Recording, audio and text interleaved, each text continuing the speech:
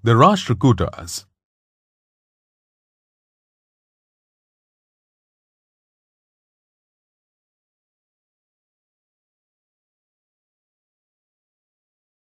In this module, you will learn about the Rashtrakutas.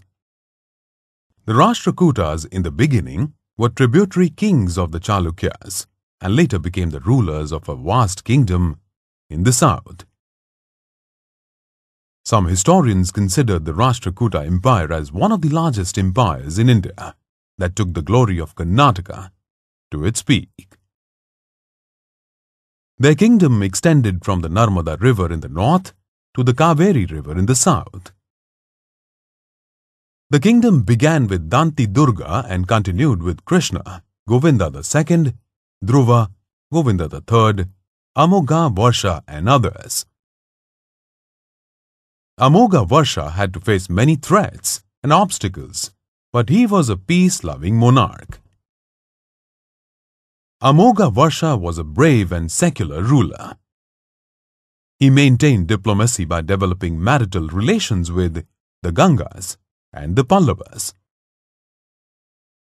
During his rule, the ports of the west coast enjoyed great prosperity and became trading centers, some having ties with Persia and Arabia. Many travelers and merchants visited the kingdom during this period, the most noteworthy of them being the Arab traveler Suleiman, who praised Amogha Varsha as one of the 4 powerful emperors of the world. Krishna II, Indra III, and Krishna III ascended the throne after King Amogha Varsha. During the period of Karka II, the administration was weak. This led to the rise of his tributary king Tailappa II of the Kalyana Chalukyas and brought the end of the Rashtrakuta rule. The Rashtrakuta kingship was hereditary and they were assisted by a council of ministers like the Mahasandha Virigrahi, who handled foreign affairs. The kingdom for administrative purposes was divided into Rashtras or Mandalas, Vishayas, Nadus, and Gramas. The leader of the Grama was the Gramapati or Prabhu Gavunda, who was also the leader of the village army. The Gramapati was assisted by the village accountant and there were Grama Sabhas too. An official called Nadaga Vunda was appointed in the Nadus. Similar officials were appointed in the Vishayas and Rashtras. The Vishayapati was the officer for the Vishaya or the district, and the Rashtrapati was the officer for the Rashtra.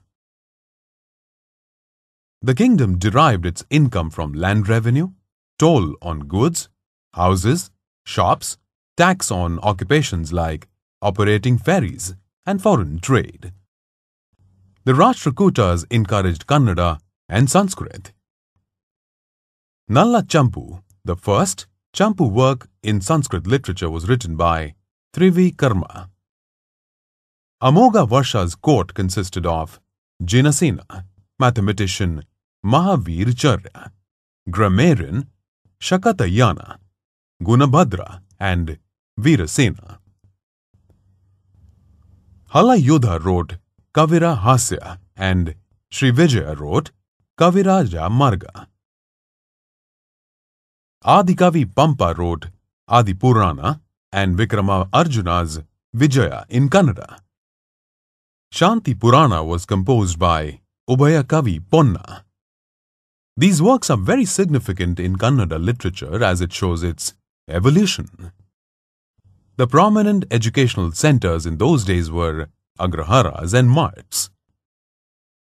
Knowledge of Sanskrit, the Vedas, astrology, logic, and the Puranas was imparted. One of the leading centers of learning was Salodgi in the Indi Taluka of Bijapur district. The Rashtrakuta kings were devotees of Shiva and Vishnu. They built many Shiva and Vishnu temples. Jainism received royal patronage and became a widespread religion. Other religions too were encouraged. The Rashtrakuta kings were patrons of art, and their contribution to Indian art can be seen in the Ellora and Elephanta cave temples. Krishna the First built the monolithic Kailashnath temple at Ellora.